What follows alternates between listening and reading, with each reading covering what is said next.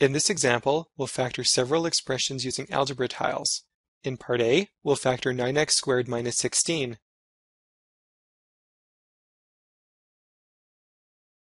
Draw a grid to position the algebra tiles.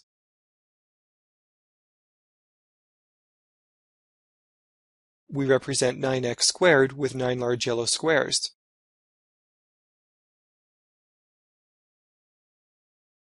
We represent minus 16 with 16 small red squares.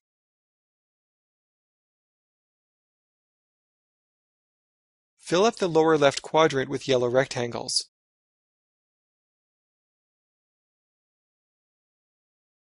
Now fill the upper right quadrant with red rectangles.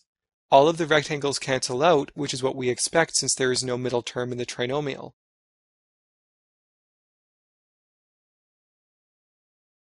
To get back the 9 large yellow squares, we need 3 yellow rectangles in the left column and 3 yellow rectangles in the top row.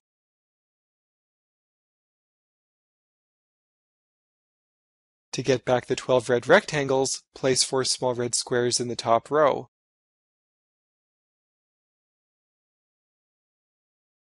We can get back the rest of the tiles by putting 4 small yellow squares in the left column.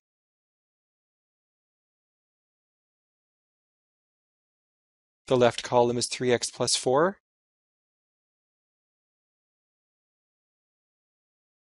The top row is 3x minus 4.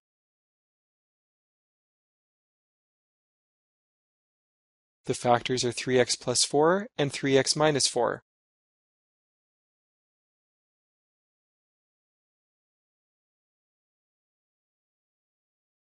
In part B, we'll factor 16 minus 9x squared.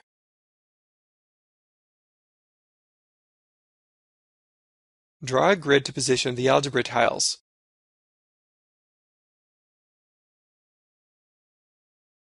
Use 16 small yellow squares to represent positive 16. Normally these tiles go in the lower right quadrant, but it's okay to switch the quadrants. We still get a correct answer.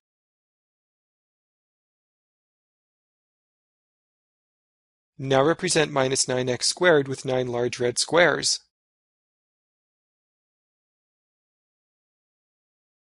We can fill up the lower left quadrant with red rectangles.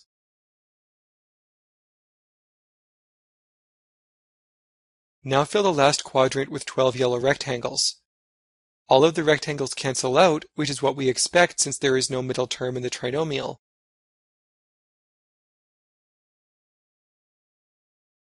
If we want to get back the 16 yellow squares, put 4 small yellow squares in the left column and 4 small yellow squares in the top row.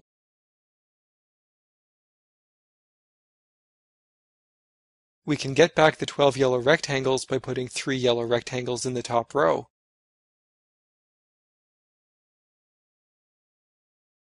We can get back the rest of the tiles by putting 3 red rectangles in the left column.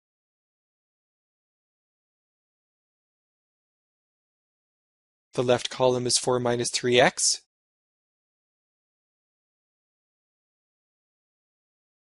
The top row is 4 plus 3x.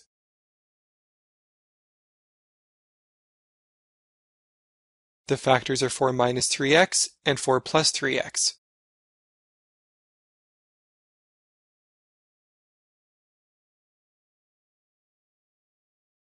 In part C, we'll factor 16x squared plus 24x plus 9.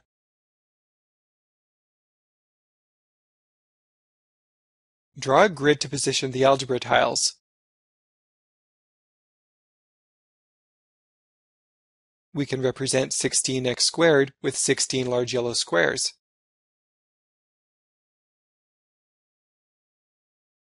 Use 9 small yellow squares to represent 9.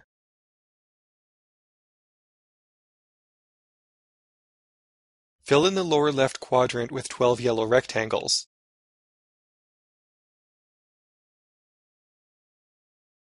Now fill the upper right quadrant with 12 yellow rectangles. We now have 24 yellow rectangles altogether, and this represents the middle term of the trinomial, 24x.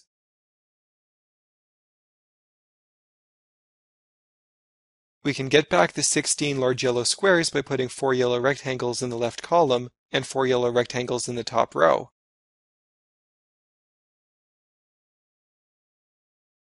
We can get back the 12 yellow rectangles by putting 3 small yellow squares in the top row.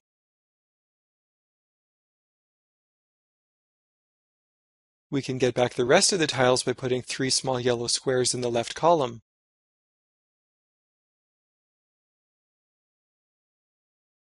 The left column is 4x plus 3.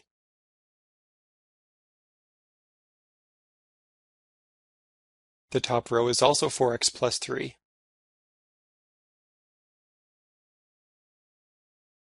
The factored form of the trinomial is 4x plus 3 squared.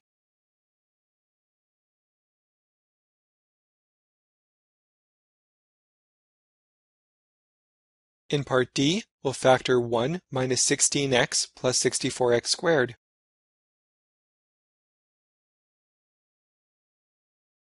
Draw a grid to position the algebra tiles.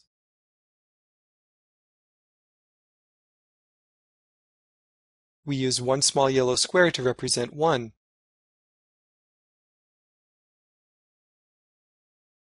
Now we'll use 64 large yellow squares to represent 64x squared.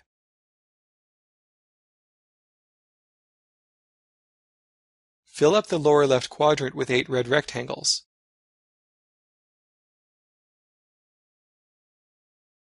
Now fill the upper right quadrant with 8 red rectangles.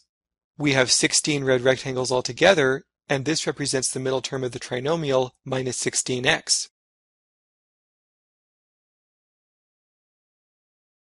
The small yellow square inside the grid can be made with one small yellow square in the left column and another small yellow square in the top row.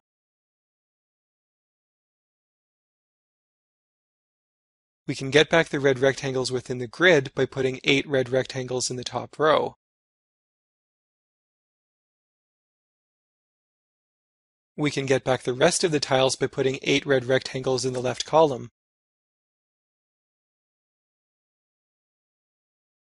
The left column is 1 minus 8x.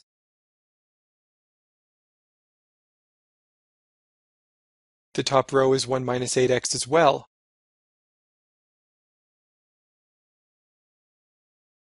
The factored form of the trinomial is 1 minus 8x squared.